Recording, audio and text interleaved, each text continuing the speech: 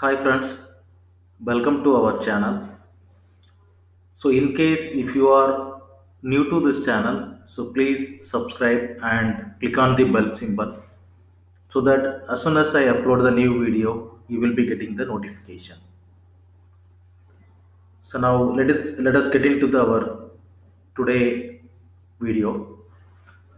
So now in this video, we are going to discuss about types of variables in Java.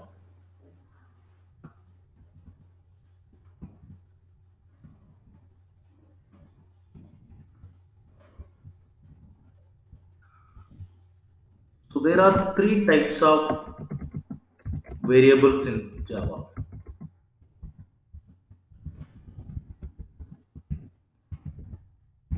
The first one is local variable, and the second one is instance variable, and the third one is static or class variable. So in this video we are going to discuss about these three types of variables in Java. So we'll see one by one by our program. So first we'll see what is local variable.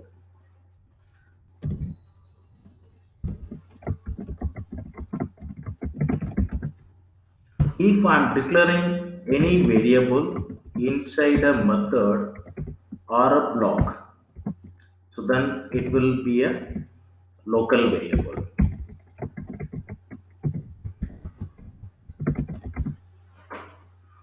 So if I am declaring any variable inside a method or inside a block, I may declare a variable inside a method, or I may declare a variable inside a if condition or inside a loop statement. So if I am declaring any variable inside a method or a constructor or a block, then I will say it's a local variable. So what is the scope of this local variable? So the local variable will be visible only within the block where we have declared. So for example, as per this code, I have declared this variable a inside a main method. So a is the local variable, and inside this main method it will be visible. If I try to access this variable a from outside of this main method, I will be getting the error. Yes, the scope of local variable is within the block only, it will be visible. How to access this local variable? To access this local variable, I can use the variable name itself. So for example, I want to display the value of a, which is local variable. So I can directly access this local variable by using the variable name itself inside the block. So it will print 10. So this is about local variable. So I'm summarizing the point once again. If I'm declaring any variable inside a method or a block, it will become a local variable. How to access the local variable? I can access the local variable by using the variable name itself. And what will be the scope of this local variable? Only within the block which we have declared. Inside that block, it will be visible. So now we'll go the second type. Second one is instance variable.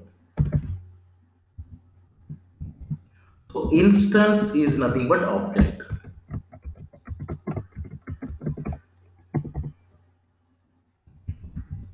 If I am declaring a variable in a class scope, for example, I am declaring a variable, let it be B, in a class scope, then I will say it is a instance variable. So instance is nothing but it's an object. So finally, I can say this variable B is the instance variable, or I can say it's a object variable. So instance variables are tied with the object. So instance variables are tied with the object. So which means if I want to access this instance variable, I need to create an object of the particular class. I'm just creating an object of my class, and by using that object,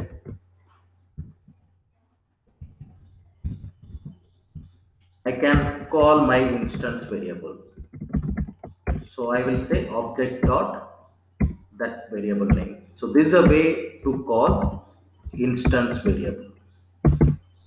So this will print 20.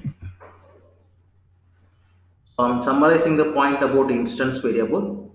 So if I'm declaring a variable in a class scope, so if I'm declaring a variable in a class scope, then it will become instance variable. So instance variables are tied with the object. So which means if I want to access this instance variable, then I need to create an object of that class, and by using that object, I can call my instance variable.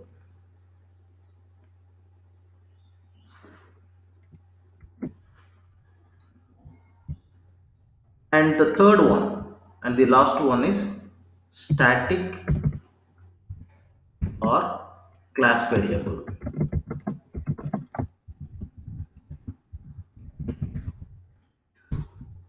I will declare the static variable in a class scope like our instance variable. So both instance variable and the static variable, so both we will declare in a class scope. But what is the difference? The static keyword or the class variable will come with the keyword static. Now it's a static variable. Yes, I am declaring with the keyword static. So the meaning of static keyword is this particular variable is not tied with any object. So instance variables are tied with the object, right? Instance variable are tied with object, but static variables are not tied with object. It is something like a global to all the object in a particular class. So already we know for each class I can create a number of object. So for example, I have created object OPJ. So for this OPJ, I have a copy of instance variable, individual copy. But the same way, if I have one more object, OPJ1, and OPJ1 also will come with its own copy of instance variable. So that's why each object will take a individual copy of instance variable. So let us take a employee. Each employee will come with their own employee ID. So each employee will come with their own employee ID in a particular organization. So finally, each employee object will maintain its own copy of instance variable employee ID. For the employee 1, I have a separate copy of instance variable employee ID. For employee 2, I have a separate copy of employee ID. Yes, each employee will have their own employee ID in a particular organization. So finally, coming to this employee object, employee ID is the instance variable. It has to tied inside the object. But what about the organization name? For example, let me take the organization ABC. Inside ABC organization, each employee will have individual copy of employee ID, but they have a common organization called ABC.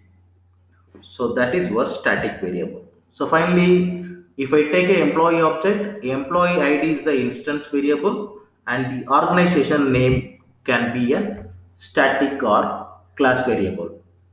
So finally, the static variables are global to all the object in a particular class. So finally, because of the static variable, it is going to make a global copy. It is going to make a global copy of or single copy of variable C, and each object is going to share this copy, right? Each object is going to share this copy. So that's why I can say it's a static, or I can say it's a class level variable. So now how to access this static variable? Since static variables are not tied with object, it is not inside object, it is global to all the object in a particular class. So which means we no need to create object. I can call the static variables by using the class name itself. Class dot my static variable C. So it will print the B. This is a way to call the static variable, but we have two more ways. But this is the recommended way. So we will be accessing by using class name. But we have two more ways. I'm just trying to say that two way also. You can call the static variable by using the variable name itself. Also, you can call the static variables by using object also. You can see the moment I call my static variable by using object, I'm not getting the error, but you can see I'm getting the warning, right? You can see it is saying that the static field myClass.c should be accessed in a static way. So it's not an error, it's a warning. Yes, for static variable, uh, we no need to create an object, but still I'm trying to call by using object. That's why I'm getting the warning. So finally, this is the recommended way. So usually we used to call static variables by using class name. So friends, hope it's clear. So these are the three different types of variable in Java. Let us run this code and we'll check our output also.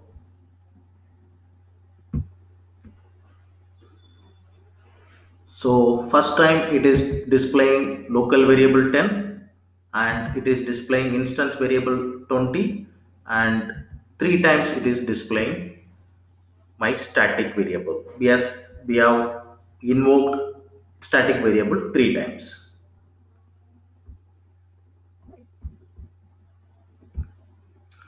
So hope friends it's clear.